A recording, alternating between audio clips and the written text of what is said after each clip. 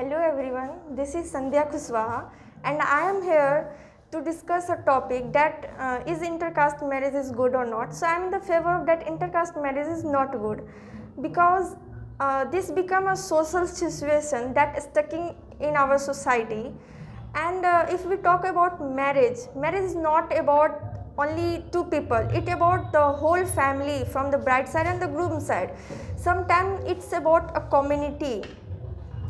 So different castes have their own cultures and customs. To maintaining these all rituals and customs in a proper way is a very difficult to someone.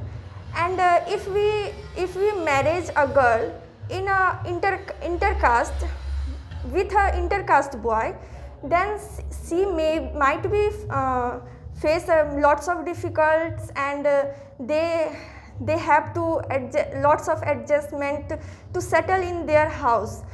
If we take as example that if a girl who belongs to a Brahman family, suddenly he get married into a other caste marriage who is non-vegetarian, and the girl who is Brahman family, they are since the childhood she is having some fruits, vegetables, kheer, like this. She never eat non-vegetarian things. Suddenly if they get into non-vegetarian family, how she can tolerate all this? So intercaste marriage, up to some extent, it is not good.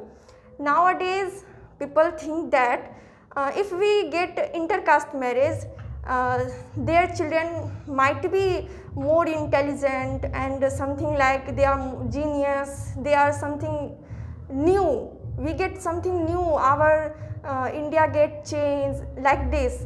But if we get to another caste, now people think that it is normal, but there is a reason that we call that children not that caste and neither that caste, that the children is not belong to Brahman, not belongs to the another caste. They might be get they might be confused that which custom and rituals I followed. And people also think that if a girl or boy get married with intercaste, they learn some new rituals and customs.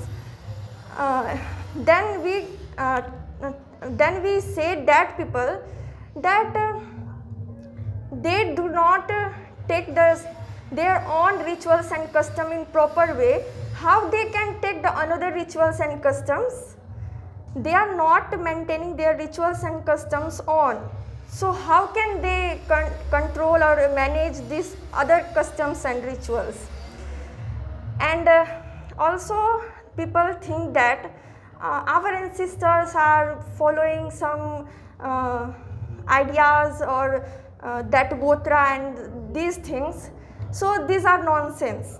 People think that these are nonsense, but it is not true. If we are not understanding that things, it does not mean that this is wrong. And why the people think that we are gonna marry with same caste? It is only the medium that we are transitioning our skills to another in same caste. Suppose take an example of goldsmith and blacksmith.